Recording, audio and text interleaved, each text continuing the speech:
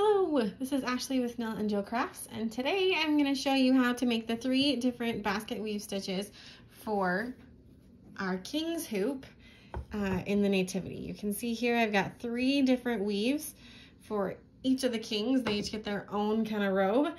So we're going to start by learning for number 1 here. So I'm going to work with 6 strands of the floss color 822. And so that means we don't have to split any thread. We're just going to start with a nice long strand. So I'm going to come up here at the bottom of your screen and at the bottom of this line.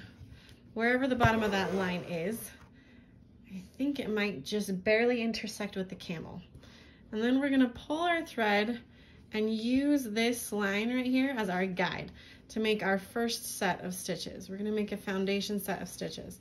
So you can see if I pull it here to the side, it's not where I want it. I want to not see any of the line.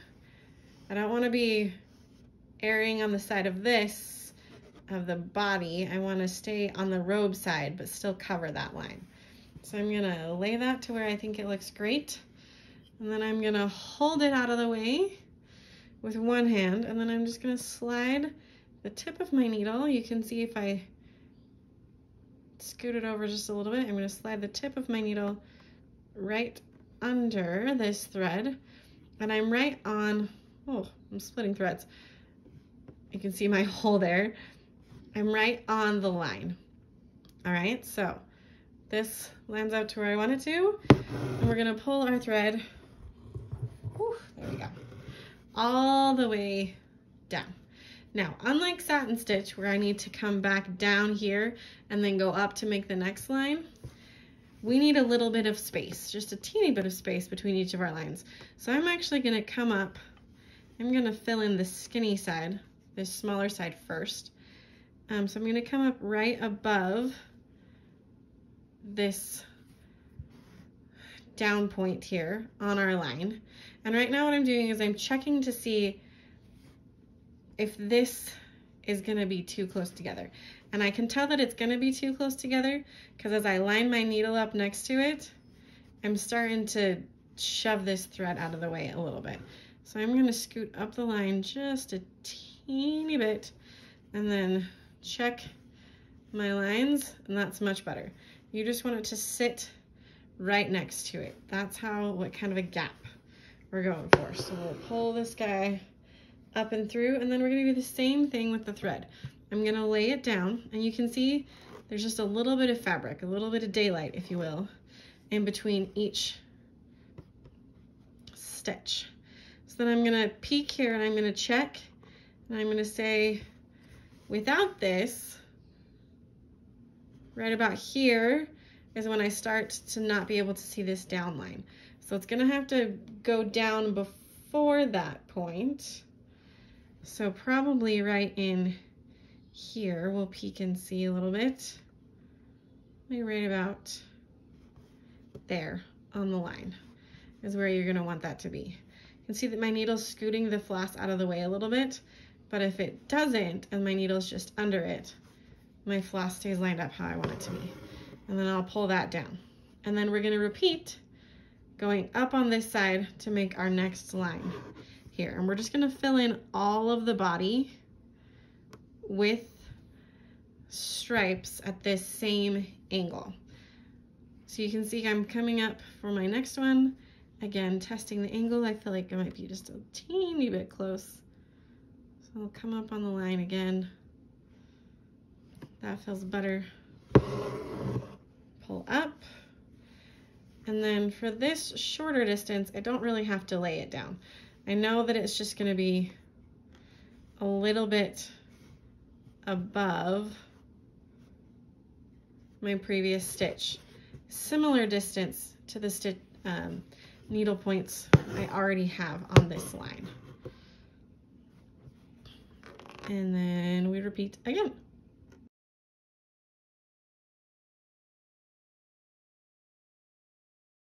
All right, I finished this top little section here.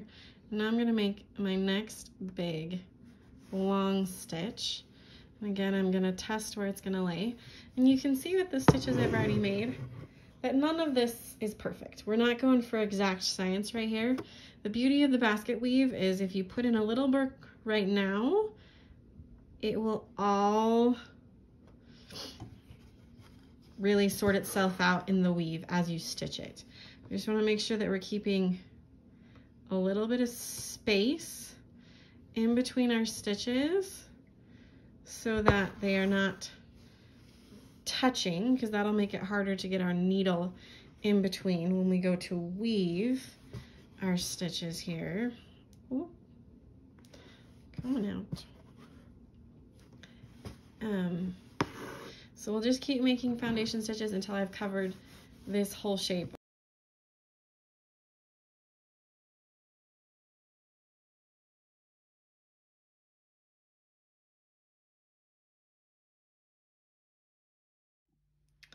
All right, we've finished all of our foundation stitches, and now we're going to work on weaving in the other direction of stitches. So let's pull our instructions here in for a second. And so we're going to be doing over 2, under 2 is our main pattern. And it's going to be easiest to practice this pattern if we start on a section of thread that has a long section without any adds or minuses. So on this guy, that's going to be right here. You see this thread? I've got a long section where I don't add any threads and I don't lose any threads on the other side. All right? Well, I lose some over here, but this starting edge is what we want to be looking at. A section where there's a lot of space where this front edge does not change. That'll be easier to start learning the weave than if we were to start up here where we've got some changes happening. So we're going to be working in pairs. See how there's 2 black lines going horizontally, and then there's 2 like green lines going vertically in every section. So let's start on our first horizontal row, over 2, under 2. And we're going to start on this left-hand side. And I'm going to come up right here at the top of this section of, long section of thread. So now we're going to follow our pattern. And I'm going to weave with the eye of my needle rather than the point, because this is easier to get the needle through without catching on anything. So we're going to go over 2, under 2. Ooh, struggling to come up there.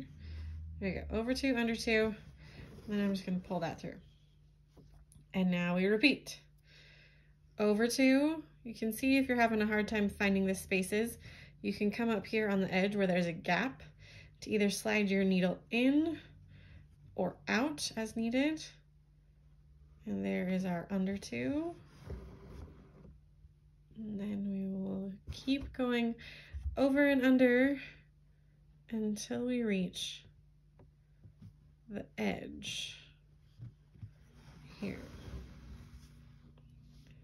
Okay, now what I'm going to do right here is I'm going to pull my thread around until it looks like it's perpendicular to my initial stitches.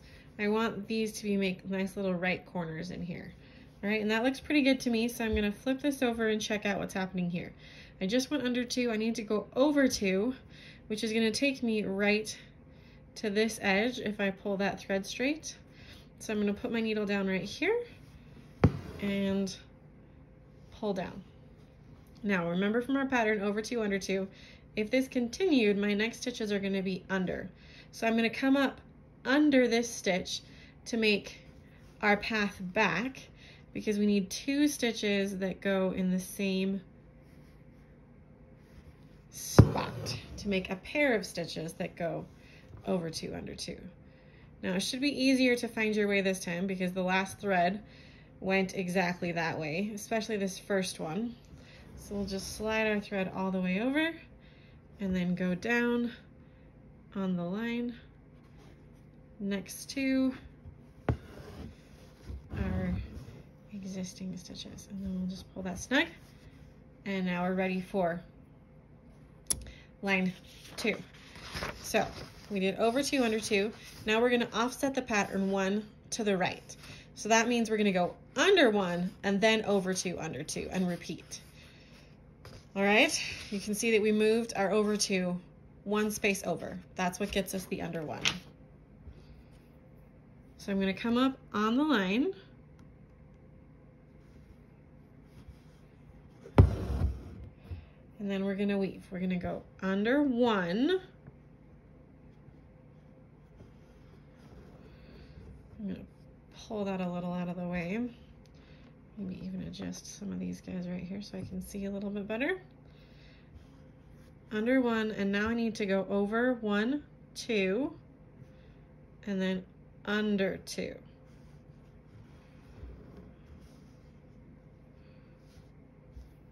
And then we repeat. So my last thread is here. I need to go over these 2, put down just a little bit on the edge, and we'll pull that down. And then I'm going to help these guys kind of sit close together so they remain straight. And then I'm going to do the other direction back. Again, it's going to be under this last thread right here, because I'm following the pattern. These 2 need to go over, then under,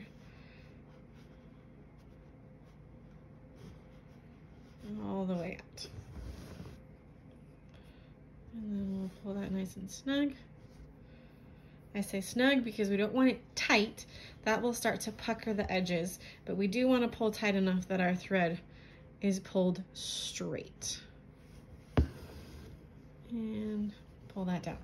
All right, round 3, or row 3, however you want to think about it.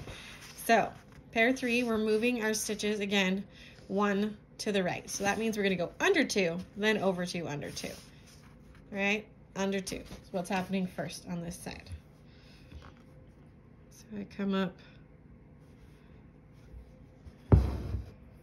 1 thread width down. So this time I'm going to go under 2 stitches first, and then over 2 stitches, and then under, there we go, under 2 stitches.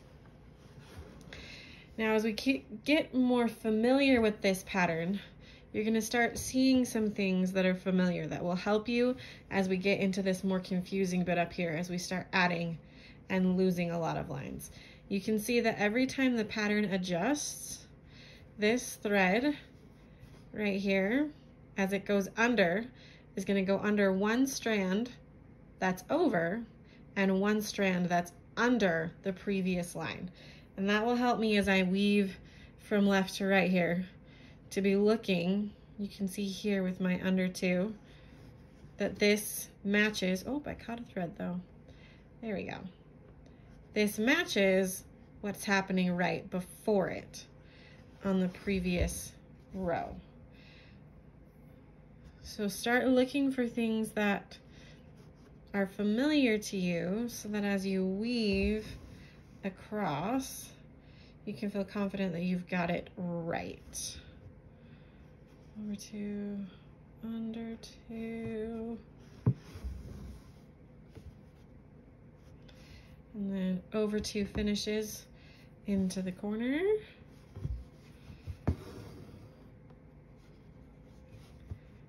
And then, okay, here's we get close to this edge above the camel.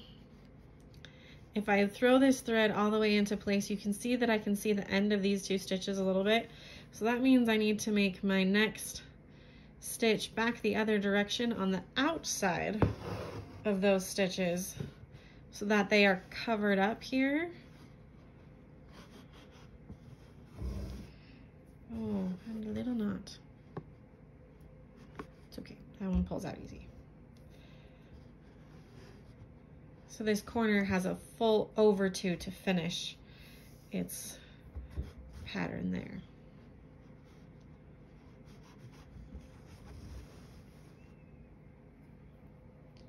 I'm going to keep adding some more rows, offsetting. In fact, I think I'm going to show you one more here from our diagram, and then I'll stitch for a second, and then we'll catch up as we move up our row. So for row 4 here, you can see that we're going to go over 1, under 2, and then over 2, under 2. This is the last row before we reach the repeat. Then we're going to be back to over 2, under 2. So this one, over 1, under 2, over 2, under 2 is what's happening right here.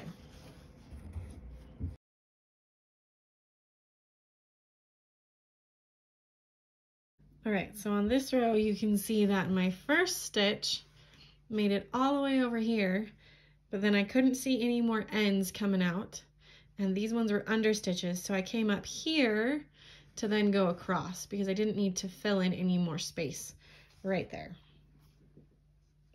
Now for my 5th pair, it's going to be exactly like my first line because there's 4 rows and then it repeats.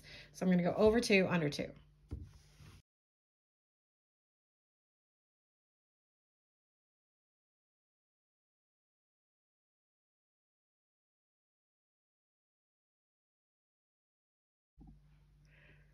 All right, from this point on down, it's just going to be a simple matter of following the pattern because I have this straight line all the way down because I finished figuring out what goes right here. So I'm going to jump up here and start moving up. Now you can see I probably have enough space for 1 stitch right here, and then my 2nd stitch, so the way back, is going to interact with this guy right here. So this first path up, I don't have to think too hard. So what we're going to do is this is an over 2, under 2 line. So I'm going to come over here and I'm going to find an over 2, under 2 line that has stitching above it so I can figure out what happens next. So if I go up 1, I'm going to go over 1, under 2, over 2, under 2. So I got to go over 1 first to get this first line across. So we come up here on the edge, and I'm going to go over 1 and then under 2. Let's move this guy over here so we can see it a little bit better. And then continue weaving across. Now, if you've been observant, this next couple stitches are over 2 and then under 2, just like our base pattern is. You can see that I'm using both hands, stitching with my left and my right. You do not need to stitch with your non-dominant hand. Typically, if I was stitching this not on film for you, I would just stitch it upside down. So then my right hand would be ready to stitch from right to left, starting on this side. But since I'm filming for you guys, I decided to make my life slightly difficult and stitch with my non-dominant hand. So don't feel like you need to do that. Rotate your hoop until the stitching angle feels good for whatever hand you are using. All right, under 2, over 2, under 1 little teeny dot. Here, so I'm gonna slide the tip of my needle under, push it in, and then we're gonna follow this back. Now this very first one, remember I went just over 1 strand, and everything's in pairs. It's over 2, under 2. So that means I'm gonna end this stitch over this guy. And you can see that's right where this stitch starts. So you kind of slide it out of the way a little bit and sneak your needle on the outside. Oh, and I just broke a thread. That is okay. I've stitched one too many times there. All right, now we're gonna do our next row up, which I've ended with 2 over right here on the edge. So I'm gonna look for a 2 over on the edge. So again, my next row up this time is going to be an over 1, under 2, over 2, under 2, because I added a thread in the middle of this stitch. So I'm gonna come up here on the line, check and make sure that I'm actually on the line. And I'm gonna go over 1 and then under 2. And I can see that this pattern right here where everything intersects looks correct. So I picked the right part. And then I'll just keep going over 2, under 2, the rest of the way across.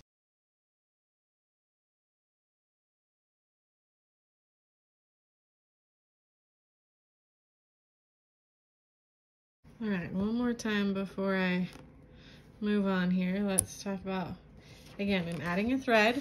So I'm gonna come back to my guide, and I finished as an under 1 right here on the edge, right next to this thread. So I'm gonna find an under 1 on the edge, and it means my row above is gonna be an over 2, under 2. Again, a tricky spot here to come up. I'm sliding my needle out underneath it, which from behind looks like I'm coming up at an angle. Instead of straight up at it, I'm sliding it in under. So we're going over 2, find the right thread, under 2. And yep, that looks like the right pattern. And so we'll keep stitching with that. All right, so you just keep continuing following this method of referring back to your pattern to add lines. And you're gonna keep stitching, and you're gonna be able to weave basically all the way to the top. If we look here at our hoop, you can see that I was able to get the weave basically all the way to the top. Now, if you get to these last few stitches and it's just too difficult to get your needle through or figure out what's going on, don't worry about it. Just leave those stitches unwoven. You can see here at the tops of our other kings that we're not going to be able to do the weave there. So if you can't do it here, it's okay. A couple stitches that aren't woven in are just going to blend in because they're going to be teeny tiny and basically feel like the width of an over 2. So you get to keep stitching and check back in for videos for 2 and 3. You can do it. Keep stitching.